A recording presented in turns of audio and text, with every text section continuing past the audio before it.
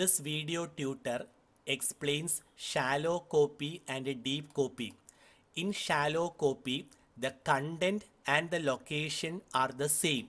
In deep copy, the content is the same but the location will be different. Let me explain it using an example. You consider a list L with the three elements 10, 20, 30. If I write x is equal to L, you know that x is pointing to the same list L. So as far as x is concerned, the content and the location, they are the same. Now let me print the content. So if I print L and if I print x, you can see the content is the same. Now the location is also same. Let me print the location of L and X. So how do you get the location or address or identity of a variable? There is a function by the name ID. So here let me print the location of L. So you can use the function ID, within bracket you can write L. Similarly, let me print the location of X.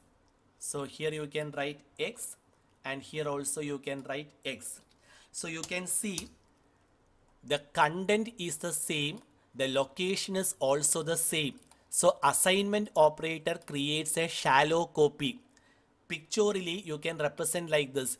L points to this memory location and X is pointing to the same location.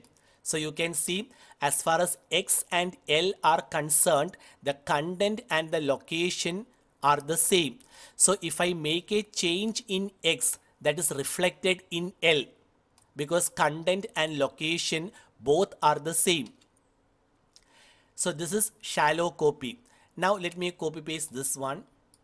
Let me create a deep copy. So here if I write y is equal to list within bracket L, we know that L is a list. List within bracket L will create a deep copy of L.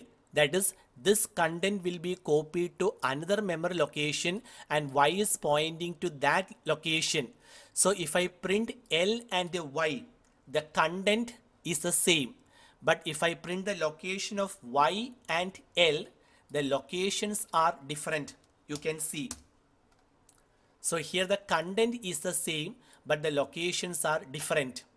So pictorially, I can represent like this. This is the memory location L.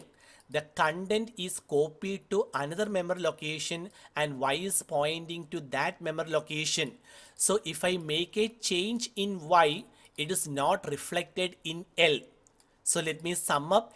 In shallow copy, the content and the location are the same. So if I make a change in one variable, it is reflected in the other one.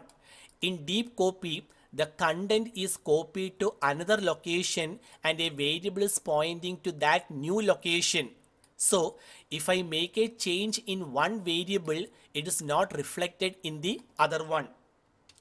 Now, to check whether the two locations are the same or not, there is an operator by the name is.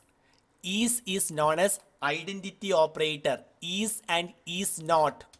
So here the locations of X and L, they are the same, but the location of Y and L, they are different. So how do you compare location of two variables? You can do like this.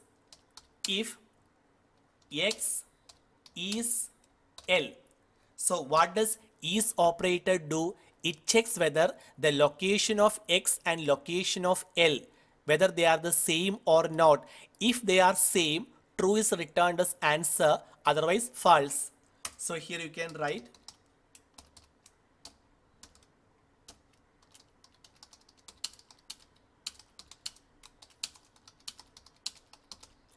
otherwise you can write they are different. So you can copy this one and you can make the change.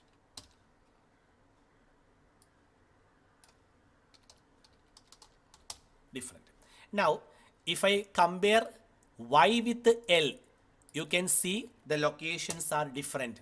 So here if I use y, location of y and L are the same, y and L are different. So here you get location of x and L are the same, and here you get location of y and L are different.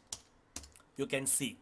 See, location of x and L are the same because it is shallow copy. Location of y and L are different because it is deep copy. So the membership operator, the identity operator is compares the location of two variables. So which are the identity operators? Is and is not.